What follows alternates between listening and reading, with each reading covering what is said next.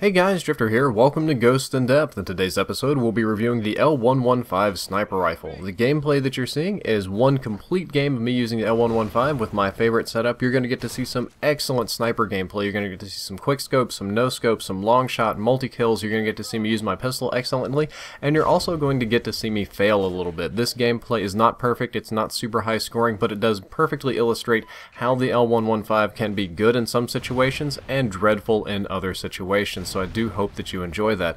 Let's start off the review by discussing the damage and damage multipliers, one-shot kill areas of the sniper rifles, because that's what most people are interested in. The flat damage of the weapon is 98 with no drop-off. That's pretty standard for sniper rifles in Call of Duty Ghost. It'll deal a flat damage and you'll have some multipliers on the body.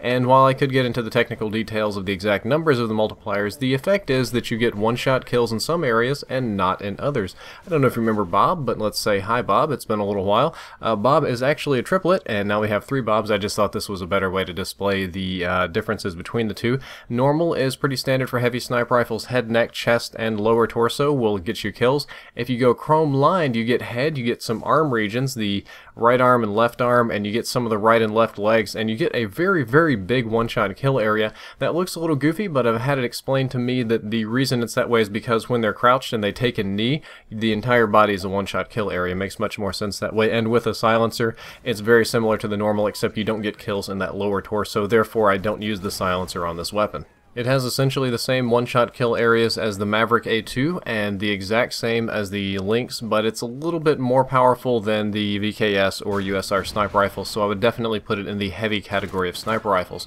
And unfortunately, it does have one major flaw, and that's its very low rate of fire. It only fires at 40 RPM. This is slower than sniper rifles in other Call of Duty games. This is slower than the DSR and Black Ops 2 post-nerf, if I'm not mistaken. It's a very slow-firing sniper rifle, but it's made that way for a reason.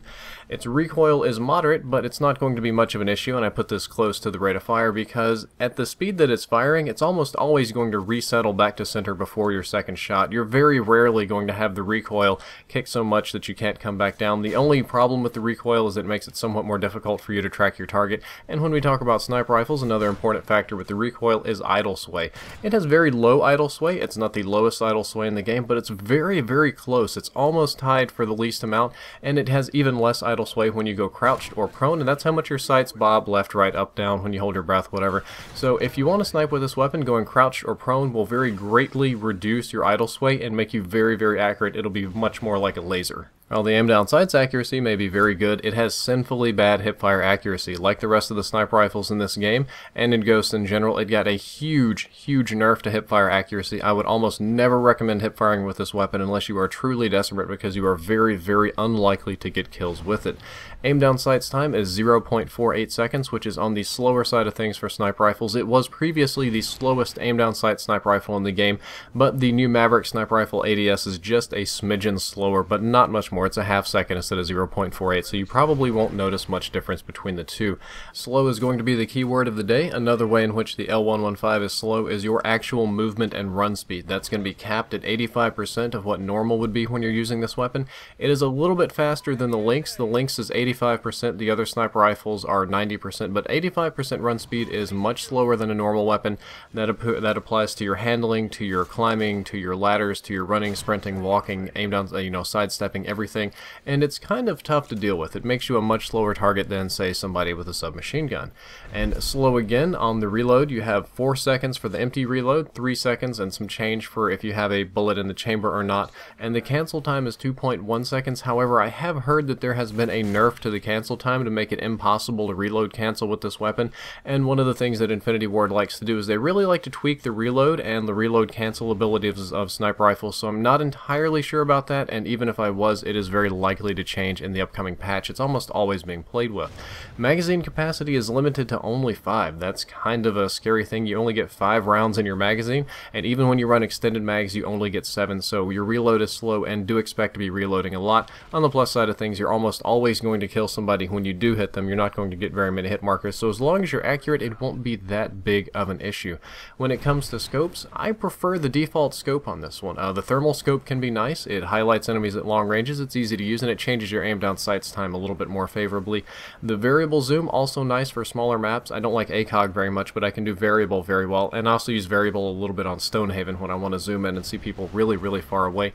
But again, I prefer the default scope because I like to run other attachments on this weapon, which we will discuss in a little bit, but the default scope is really what you're looking for here, because you don't want to be fooling around with too many complicated things on the scope and zooming in and out and all that sort of stuff. You want to be able to focus on shooting accurately, because that's what this weapon is made for. And one thing it is absolutely not in any way made for is quickscoping. This is not a quickscoping sniper rifle. I mean, if you're somebody like Gamma Cross or something like that, you can probably run around and quickscope people. Yeah, sure. I mean, if you try, I got a few lucky quickscopes in this. The USR is the weapon for quickscoping. It's mobile, it aims down sight fast, it gets, hit marker, one-shot kills in similar regions. This is the weapon for what I would call grandpa sniping or old man sniping. This is the sniper rifle for people who actually like to snipe, as in sit back, be patient, pick off other snipers, I would say guard or close down choke points and key objectives and blow people away. That's what this gun is made for, and it does that very excellently. It is excellent at long range engagements, it is excellent at being accurate and dropping people in one shots, but it is absolutely terrible at moving, at quickscoping, at reloading, at hipfire. It's god awful at anything except for extreme range engagements, which means that this is a sniper rifle for some maps and some engagements and sometimes, but definitely not any map all the time. There's some guns you can roll with just about anywhere and be okay. This is not that gun. This is a specialty weapon for long range engagements, for when you really want to snipe and get one-shot kills. My recommended class for this weapon, which is slightly different than what I got the gameplay with, because like a derp I forgot to change a few things around. I was experimenting the evening that I was getting the gameplay. I prefer chrome lined and armor penetrating rounds. Chrome lined increases my one-shot kill areas and thus effective damage. AP rounds doesn't change damage, but it makes me ignore ballistic vests, so I never have to get hit markers, and I can punch through walls easily if I need to. Ready up and quick draw, this is on almost all of my classes. That's like peanut butter and jelly. It just lets me aim down sights faster and circumvent some of that low mobility.